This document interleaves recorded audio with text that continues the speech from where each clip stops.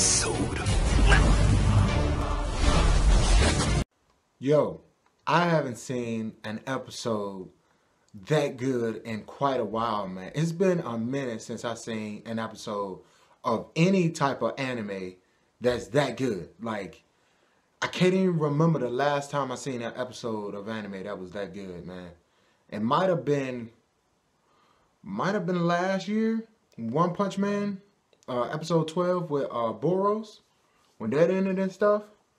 Like, that episode was freaking good. Like, dang, this episode was just good, man. This episode starts off with freaking Kyle and Nagasaki cleaning up these bees and stuff. And I don't know where they got the bees from or whatever. Like, I can't remember that, because they said in the episode that they got the beads from, like, when they was doing like some kind of assassination practice or something like that by the river. And it was a whole bunch of bees and stuff that they got from some company. And then they had cleaned the bees up in the river, but then like Nagasaki had spilled it on the floor or something like that. It was weird. I ain't really like understand that. But then Nagasaki and freaking Kyle end up cleaning it up. Then Kuro Sensei just come in there and start helping them and stuff. And I'm like, okay, this is going to be a regular episode of freaking Assassination Classroom and stuff, because they ain't really doing much. If it's not an episode that's like really progressing in the first like 4 minutes, you're not gonna get anything. But I should have held my tongue, because around minute 4:30, like it was 4 minutes in, 4 minutes and 30 seconds in, freaking Kuro Sensei falls down some type of hole in the classroom. And I'm like, hold on, what's going on? And Kyle, she freaking did like this to the back of her head, and some tentacles came out. That jump was like this. And I was like, what the heck is going on? Like, hold. That just stopped everything for me. Because in all of the episodes, all of this like new second season, Kyle's face has been in the opening with Kuro Sensei's face, Kuro Sensei's face, and Nagasaki's face. And I've just been wondering, like, why did they put her face in there? She hasn't done anything. Like, is that one of the characters that's like the creator really likes? So they put her face in the opening because they wanted her face in there? Like, I ain't really understand that. But now I know why, because them tentacles came out like that and started whipping that Kuro Sensei. He was falling down this like giant tail pit hole that she had built or something. It was like Journey to the Center of the Earth. You remember that movie? Like when they went down that hole and they just kept falling and stuff. Just kept falling. It was like that. And she was fighting Kuro Sensei in there the whole time too. I was like, whoa, what? I need to take a breath. If they don't explain what's going on in this episode, like this episode is going to be suckish. But eventually they got around to that. When Kuro Sensei, he got out of the hole by doing a Kamehameha. He did a Kamehameha to the side of like where it was falling and made like another hole so he could get out of it and jump. Because she was beating his tail, man. Because he couldn't fly around her because he was falling. And even though Kuro Sensei can't fly, she was constantly hitting him with the tentacles. So he couldn't do anything. So freaking, when he got out of the hole, everybody was like, hold up, what's going on? And then one dude, I forgot his name, man, because there's so many people that don't get no airtime. And if you forget their name, that's just going to be it, man. You're not even going to remember it at all. But he got orange hair and stuff. He was like, hold on, I knew her from somewhere. Because Kyle let her hair down. And her hair was like to the middle of her back and jump with the tentacles out and stuff. And then he was like, I know her from somewhere, man. She looked real familiar, but I couldn't figure out where I saw her from. So then he showed everybody a picture of this girl, of this acting girl that he saw like way before the first semester even started for school and y'all. And everybody was like, hold up, whoa, so she's this acting person? Like, then who is the real Kyle? Is the real Kyle the Kyle that we known for this long tail time? Or is the Kyle that we've known completely made up person? And the Kyle that we've known is a completely made up person because she let her real personality show. Because in the beginning, before she transitioned into this new character named Kaneto Kayo. That's her fake made up name and stuff. But her real name is like Akari like something. I forgot her last name. And the reason why she did that was because like one night she was walking home or something like that, or walking like to her sister's job or something. I think she was walking like to her sister's job or whatever, and she something like the place that blew up. The place blew up. Then she ran in there because she was like, "Oh snap, my sister's in there." So she ran in there, ran under some rubble and stuff, found her sister dead, laying beside a note and stuff, and it saw like this monster tentacle creature who we now to know would be Kuro Sensei, and he was just looking at her with like blood on his tentacles and stuff, and she saw Kuro Sensei and she put two and two together to say, "Hey, this is the dude that killed my sister and junk." So then that's when she freaking vowed revenge on Kuro Sensei. And she found like these little capsules and stuff with gel in them that was for making tentacles like Itona got. Like the ones he used to have, that was for making that and stuff. And then she looked it up on this computer and jumped it to where like the tentacles was to make superhuman like soldiers or something like that. But then something went wrong to where the place exploded and stuff. Excuse me. And then that's when she injected herself with the tentacle juice to give herself freaking tentacles. But the whole entire time she was going through like this excruciating pain that even made her acting skills even that much greater, because everybody was trying to figure out, because Itona had told them that like she must be going through some real tough pain, because in order for her to get that type of tentacles and stuff, that she got to go through some serious pain in order for her tentacles to actually develop and to become a really awesome weapon and stuff. Like Itona didn't go through that kind of pain. That's how his tentacles wasn't as good as hers was in this freaking episode.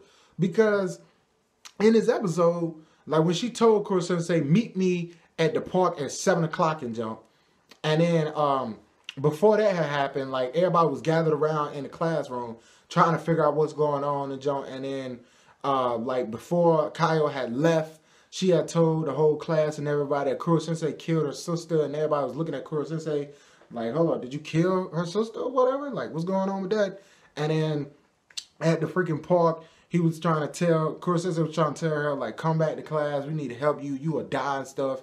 The tentacles literally change your mind." It's kind of like Dr. Octopus, like in the Spider-Man 2 movie, the original Spider-Man 2, not the Amazing Spider-Man 2, that sucked. The original Spider-Man 2 movie with Tobey Maguire and stuff, with Dr. Octopus, how when he created the octopus tentacles and stuff, the octopus arms, and he had like that little like some kind of receiver on the back of his neck, so that the octopus's like AI doesn't overtake his mind and they start controlling him. Yeah, that's a whole bunch of stuff with like Japanese anime gets bits and pieces of inspiration, I would say, from like Western like comics and stuff like that. Like for instance, in Dragon Ball Z, you know about Bippity Boppity and Boo, right? You already know what that's from. That's from Disney Channel. When I think like doing Cinderella or something, the fairy godmother was singing Bippity Boppity Boo and stuff like that, and then freaking Toriyama just took the words Bippy Boppity and Boo and made them into real characters in his series and stuff. So I see the similarities with that, but oh no, this episode was freaking good, man. Especially when like her passion and hatred for Kuro Sensei build up so much that her tentacles caught on fire, and I was like, whoa, okay, I didn't know that could do that. Like, so if her tentacles could catch on fire, what kind of powers did Itona's tentacles have? Like, I don't know, because when her tentacles caught on fire, she made like a ring of fire around her and Kuro Sensei, so Kuro Sensei couldn't escape or nothing, and all the kids from the classroom couldn't try to join in and stop the fight or whatever. Like, oh my god, this episode was so good, man. Oh yeah, one thing I missed was like that dude, that weird and creepy guy with all the white on and stuff.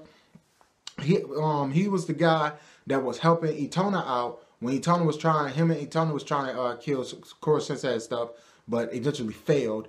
He was hanging around in this episode too, and then he had said before, like during like the middle of this episode when they did like some kind of it was like a flash forward or something, like they just showed him, and he was talking to some guy, and he was like, I thought something was wrong when I went into that room. When I went into the classroom, and then I saw her sitting there, and I was like, I don't remember researching her face and then finding out stuff about her. So he just overlooked it because he just thought she was a transfer student, which she was, but she really was like, he really didn't do enough backstory on, I said backstory, but enough research on her in order to fully find out what she was. So, like, when she was trying to prepare herself for the later on that night to when she was fighting Kuro Sensei, he showed up to her and they was, like, standing on the side of some mountain and stuff. And he was telling her, like, hey, why don't me and you hook up and then I can help you out with killing Kuro Sensei and stuff. And she attacked him. And then he had jumped back and stuff, dodged the attack. And she was like, don't get in my way or I'll kill you too. And I was like, oh, snap. This girl going off, man. And then after she said that, she jumped down the mountain. And something that surprised me, he had fell back and like holding his chest like he was scared or something. And then he was like, come on, why would you do that to your big brother? And then the scene had ended and you ain't see him no more. And I was like, hold up. Big brother? What did he mean by that? Like, does he actually mean that he's her brother? Because that would make perfect sense. Because why in the world was her sister even in that freaking facility in the first place? Like, it wasn't no school or nothing, what I said earlier. It was some type of like facility, some top secret facility or something where they were creating these superhumans, soldiers with these tentacles. So it can make perfect sense that he really is her big brother and she don't know it. And her sister was hiding her from him. Or like he said he was her big brother just because like she has tentacles now and he probably has tentacles too. But nobody has seen it yet because he's always wearing that white and stuff and he used practical things to try to defeat Koro Sensei, but it never works or anything, man. But yo, this episode was freaking good. I can't wait till next episode. They not gonna kill Koro Sensei yet. The season that the manga's still going on. It hasn't stopped. I think somebody told me that the manga is getting close to ending. Excuse me. The manga is getting close to ending and stuff. So I think it's gonna end. I think all of this is gonna end around maybe season 4. If they get far along in that, because we're in season 2 right now. And we got about 10 more episodes to go. And then we'll be second season of 24 episodes. Because the first season was 24 episodes. Then the second season will be 24 episodes. Then we go to the third season, which will be 24 episodes. Then the last season, maybe if they ended in the third season or not, I don't know if they're going to do that. But in they might get to a fourth season. I don't know. Or whatever, man. But let me know your thoughts on this freaking wonderful episode, man. This episode was so freaking good and stuff, man.